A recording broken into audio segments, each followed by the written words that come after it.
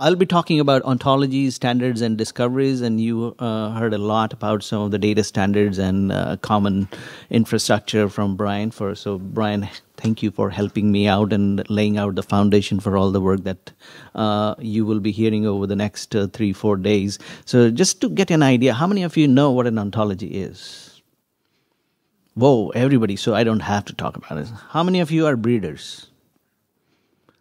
Kind of like 5, 10, 15. How many of you are IT people? Almost everybody, my goodness. How many of you are biologists? 50% kind of things. So yeah, so I don't know about the online people, but there's a good amount of people over here representing IT, biology, and they understand what the data common standards are. So I'll take a kind of a mile-high view of how information is being derived and being used for various kinds of purposes. So I'm a trained biologist and genomics person, and in biochemistry, and doing biology in my lab as well on drought and salinity stress in various crops as well. But while we are doing it, I'll tell you more about the genomics view of the crops that we are leading towards, how to build the sustainability and breed them for better traits. A breeder may start with the genetic maps or a genetic population on the very top that you're seeing it over here. Over here, and they might go on to find out some QTLs. And from the QTLs, they may be able to narrow it down to a region which has an overlapping set of genetic markers, or you might have some genes that are associated with it. And it's possible that you may want to narrow down onto 1 or 2 genes that you are very recently interested in. At that level, you have some information about how the genetic markers are segregating in your population, or what is the function of the genes, what is the phenotype of the genes, or the population that you are addressing at that point of time. But if you go finer detail, you may be able to see, hey, what are the exact point mutations that I'm interested in, and how those.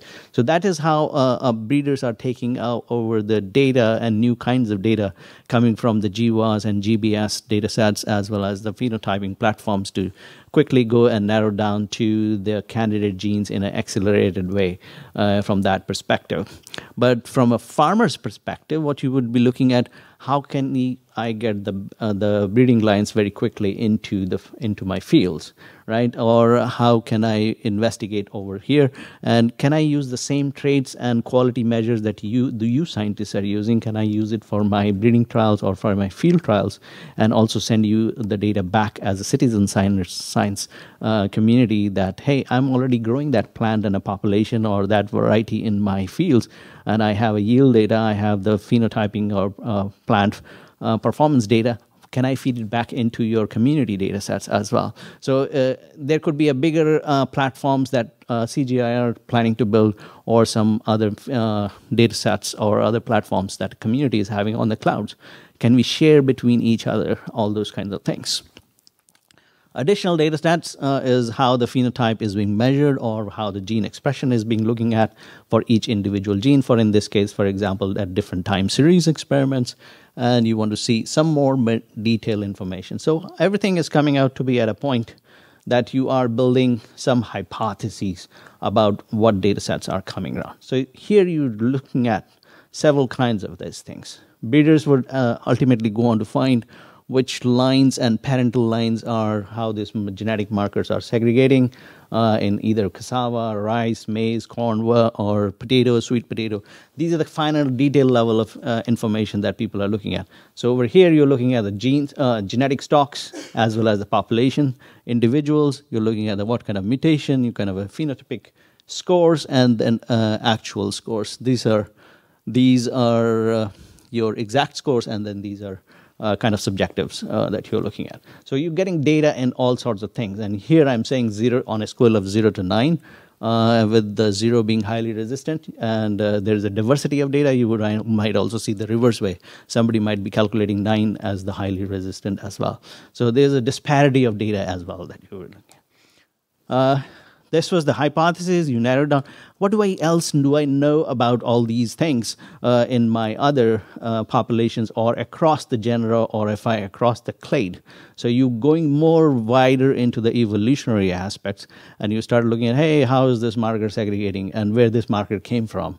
For example, in this case, what we looked at, this particular mutation was a recent mutation, and all the wild alleles actually were resistant, for example, for a certain disease that we are looking at. I'm not going to tell you what that is, but this work was done in rice in my lab.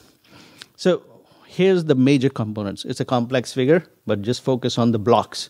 You're looking at a taxon, germplasm, stocks and populations, genes, pathways, synteny, if you're moving across the genus or across the clades like Zea and corn and wheat. What do I know in rice? Can I translate it quickly into corn? Can I get some more information from wheat, as well as other dicot crops as well? People are also handling that locus level, marker, QTLs, alleles, polymorphism. You name it and everything is there on this field that you're looking at. But all of these are connected. But ultimately, what you're looking at in terms of your application on the ground for the farmers or for your breeding trials is characteristics, how all these things contribute to this. So this is the section you're mainly looking at, which we have. These are the ontologies, basically. How does it work? There you go. So you're looking at the characteristics in the form of trait ontology, gene ontology, for defining for the cells and molecular level, and how the anatomy, plant parts, and growth stages are being affected.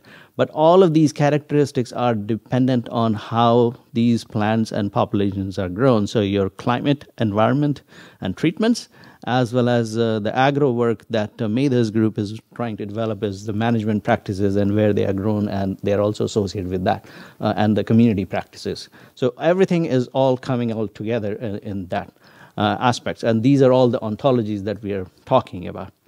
So that poses all the kinds of challenges that you're looking at. Where is this data coming from? And how do we track all these things?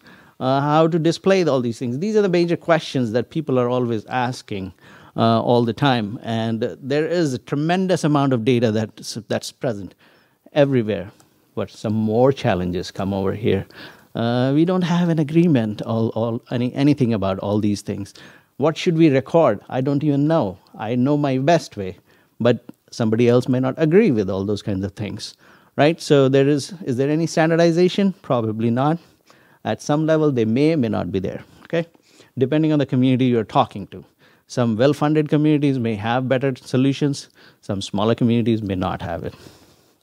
Or you end up into these kinds of challenges, right?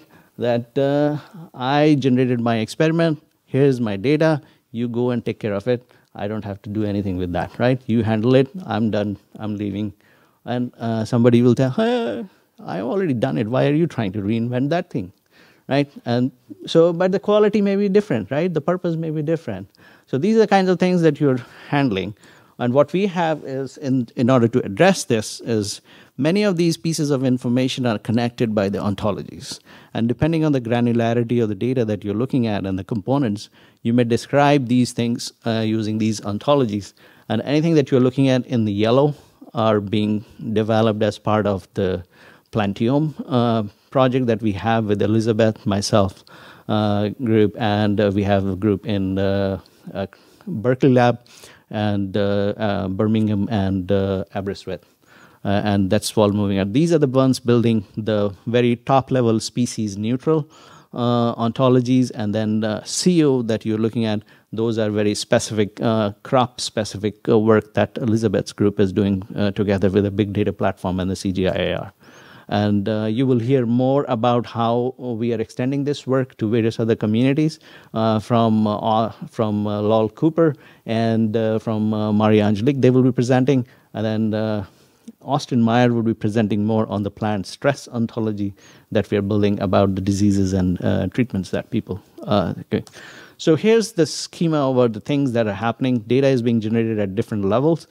They are being published in manuscripts. They are publishing in individual labs and LIMS projects. Sometimes it's just paper notebooks that you're looking at. You have community databases and data archives as well. And then there are some systems level portals that are working even at a higher level of the databases that we have. Okay, so there is some standardization, but we are trying to bring the data standards back into the scientific community, and they should start using all those things through breeding platforms and things that you guys are developing. Okay, so where are the standards? And I don't even use it. So those are the kinds of confusing questions that people will be asking all the time. And there are various differences that we are looking at. Is people describe same things and differently, and they know how to describe it. Over here, on your left-hand side, what you're looking at, everything is described for fruit color, but they're talking about different names and things like that. So how does the computer know about discussing all these things that do they mean actually the same things? Yes or no? So is there a connected framework for doing all these kinds of stuff? And people are wondering whether we know about it or not.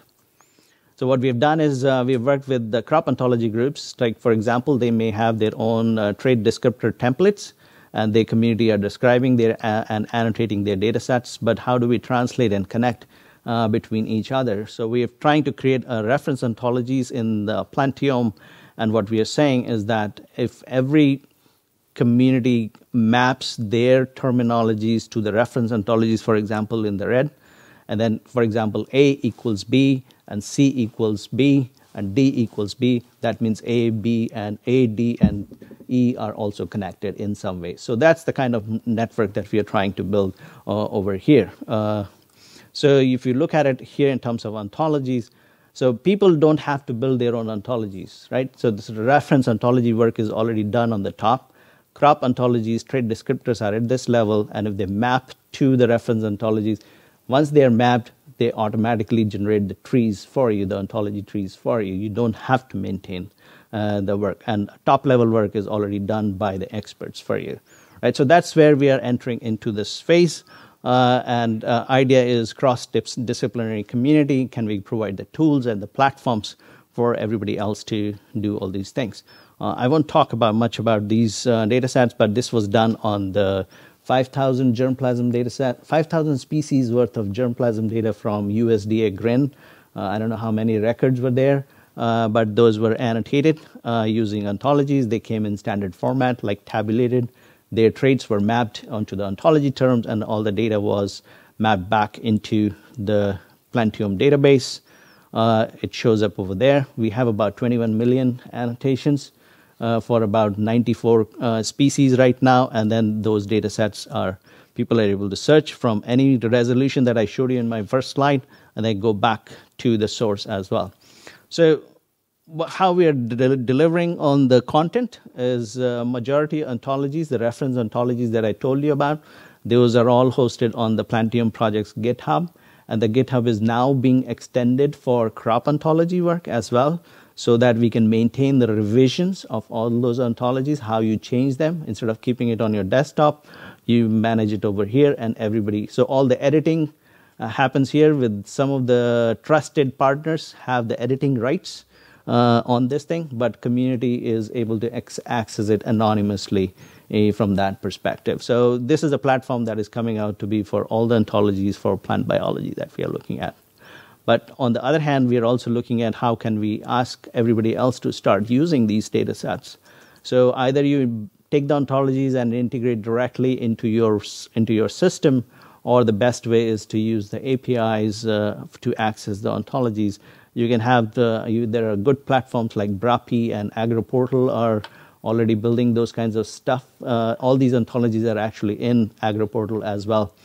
But we are the ones who have the source available to us, where editing happens and the provisions of annotations are available, as well as anonymously accessible through the APIs that we have, right? So the data is all available through APIs for integration in your tools and all sorts of projects that we are looking at. So this is an API coming from a crop cassava plant height terminologies that we are looking at, okay?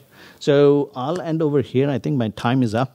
But if you have any questions, keep writing them.